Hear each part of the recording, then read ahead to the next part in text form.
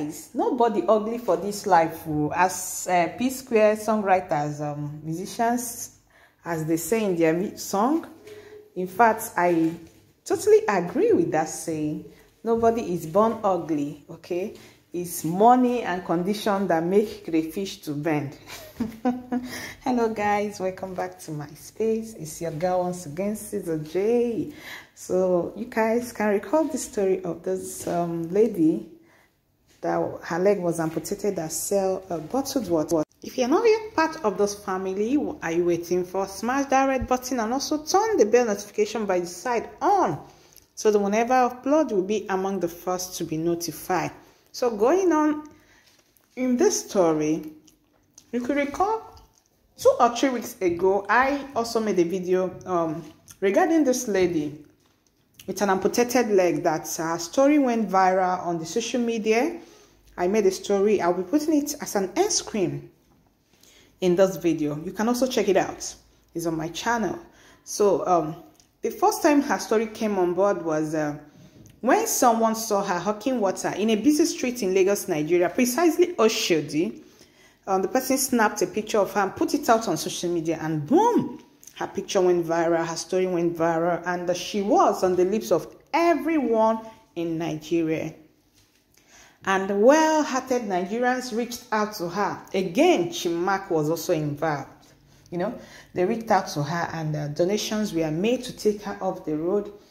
As of last 2 weeks, a total amount of more than 50 million has been raised for her, and she's off the road. And I also made a video, okay, of a guy that proposed to her just few days after those donations were made. And I heard more men are coming to propose to this girl. After that, they will say, now only women like money. You see? Now all of them won't propose, won't marry this girl. It's okay. So that's a part, guys. So you can recall in the interview she had with BBC, I also shared it, a little bit of it in the story I shared once in my channel.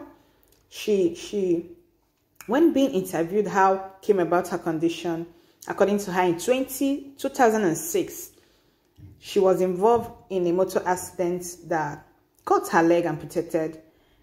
In that accident, according to her, everyone died. She was the only survivor, including her parents. According to her, she has been surviving since then, living from hand to mouth, and doing all she can to make a living.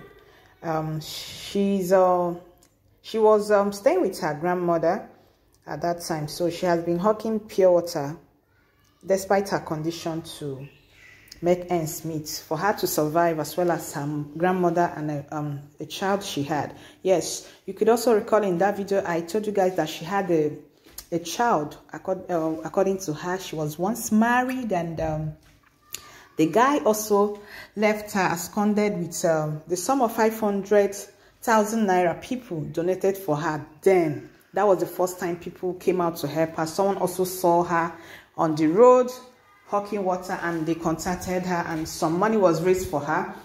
Why this so-called guy that married her in the middle of the night, he took her bankhead and absconded, and according to her, till date she has not set eye on that guy. I believe he will also come back like the others to claim husband. So guys, she has been surviving on selling sachet water on the road to make ends meet, and from the little she makes, she used to take care of her grandmother and her child. As God will have it, fortune smiled on her a few weeks ago.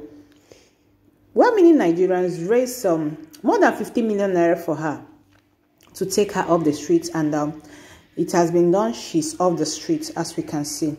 So today is her birthday, and the CEO of Millionaire, as a way of celebrating the physical challenged lady, Mary, the CEO of Millionaire could too turn Mary around with an elegant face beat, as you can see in the pictures.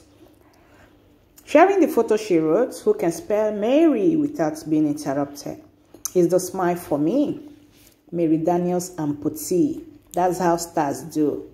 She looked totally different and beautiful, isn't it? So guys, today is her birthday. Wish her well on her birthday. Happy birthday to you, Mary. Do like, share, and also leave a comment. See you guys in my next video.